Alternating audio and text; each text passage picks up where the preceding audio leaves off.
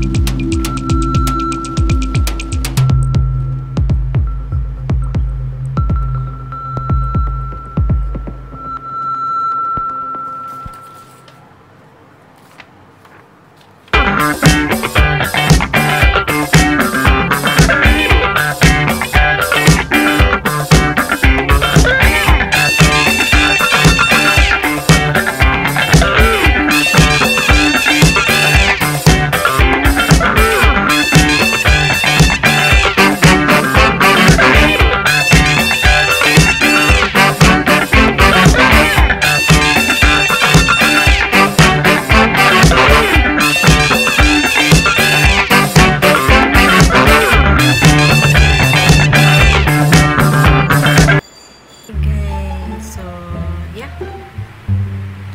Tapos na akong kumain ng dinner at nag-aaral ulit ako. Pero basa-basa na lang ako, then answer ng question. And naubusan ako ng highlighter, guys. Kasi may sistema ako ng pag-highlights. So, may yung orange ko, pang questions ko yun. And yung yellow, ginagamit ko yun sa questions.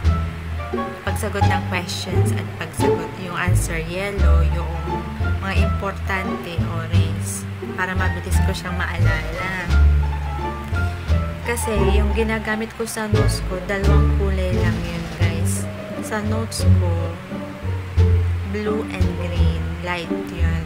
Pwede kahit anong kulay na blue. Pang-minsan, may yellow and orange. Pero yung orange ko, I will show you kung paano ako mag-note taking, guys. Yung mabilis para mabilis mong maalala yung sinusulat. Kung ano yung kulay na naka-assign. Since sa nursing kasi may mga gamot, mostly, pag gamot, kulay orange ang kulay ko. Kaya kapag may orange, makita ko yung gamot ng kulay. Yun ay gamot. Kaya may sistema talaga ako sa note-taking ko. Yung sa question and answer, or orange and yellow. Important, orange, yellow, yung right answer. Pag SATA or except, yung orange, lahat ng positive. At yung except, yun yung kulay yellow. Ibig sabihin, yung orange yung tama at yung yellow ang mali. So, pag magsata, kukulayan ko lahat ng choices na tama para maalala ko. Yun, ganoon ako magkulay kaya maksaya ako sa highlighter. Kasi yun lamang yung basis ko na mabilis kong maalala yung binabasa ko at sinusulat ko. Ayun. Bumili ako ng highlighter. Wala kasing puro orange. Eh, marami na akong highlighter na ibang kulay. Kaso, ang mabilis kong maubos, yellow and orange. Kasi, kalimitan, ginagamit ko to sa Q&A, answering question. Nagpa-practice test ako, pre-test ako lagi. Kaya, laging ubos ang orange and yellow. Tapos, kung kailan pa malapit ang board exam, naubos ang orange ko. Ano ba? Tapos, syempre, ang mahal-mahal pa naman ng highlighter. Eh, walang Faber-Castell na favorite ko sa warehouse yun ang pinakamalapit dito sa Espanya. Eh, buti na lang may nakita ako na is neither na brand. Maganda rin yung pagka-orange niya.